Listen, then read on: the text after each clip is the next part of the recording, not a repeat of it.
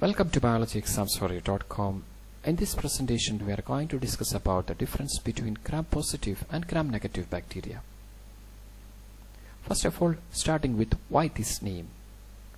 The technique was developed by Christian Gram, a Danish bacteriologist, and he used two stains, crystal violet and gentian violet, and these stains are called as gram stain, and the procedure is called as gram staining. And the gram-positive bacteria is a bacteria that retains the color of crystal violet even after alcohol treatment. Alcohol treatment is a critical step in gram staining, whereas gram-negative bacteria is a bacteria that loses the color of crystal violet on alcohol treatment. And this difference is due to the difference in cell wall composition of gram-positive and gram-negative bacteria. Now difference number 2 regarding the cell wall layers.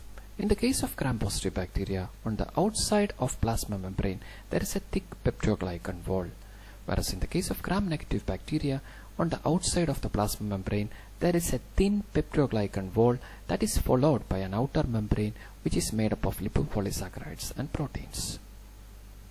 Regarding the cell wall composition, in the case of gram-positive bacteria, peptidoglycan wall is very thick and teichoic acid is present.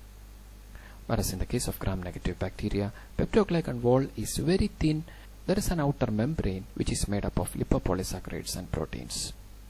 So lipid content is high in gram-negative bacteria and teichoic acid is absent. Difference number 3, how gram stain works. In gram staining procedure, the first step is addition of crystal violet. That will make both bacteria violet in color. The membranes of the bacteria will take up the stain and both turns violet. Second step is the addition of iodine solution. Iodine is a mordant that will help effective staining. So it becomes more stained on addition of iodine.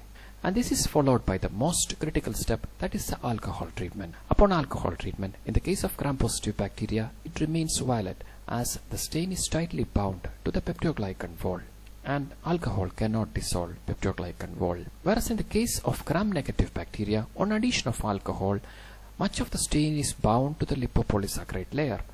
On addition of alcohol, this layer dissolves. Therefore, gram-negative bacteria loses the color of crystal violet, or it becomes colorless. So, in order to visualize the gram-negative bacteria, a counter stain is needed.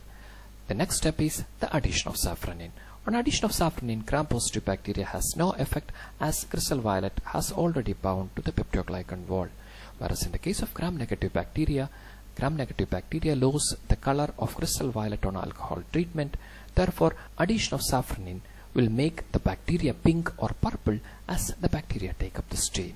Difference in staining of gram-positive and gram-negative bacteria is due to the difference in cell wall composition, especially the amount of lipid in the cell wall.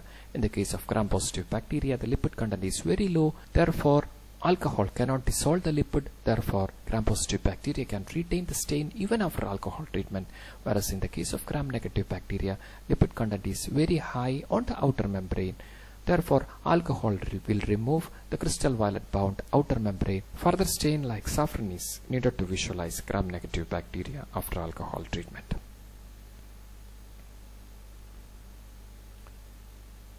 This is how the bacterium appears under microscope. And this is a gram-positive bacteria that remains violet in color, whereas this is a gram-negative bacteria. This is the color of counter stain safranin, and it appears pink or red.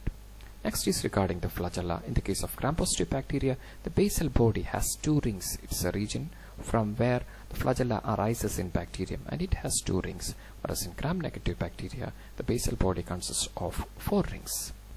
Difference number 5, that is regarding the pathogenicity. Very few bacteria are pathogenic in the case of gram-positive. Examples include Actinomyces, Enterococcus, etc. Whereas gram-negative bacteria, majority are pathogenic as there is an outer wall which is highly protective, and gram-negative bacteria are often highly infectious, Salmonella, Neisseria, E. coli, etc. Thank you so much for your support, and you are with biologyexamstory.com.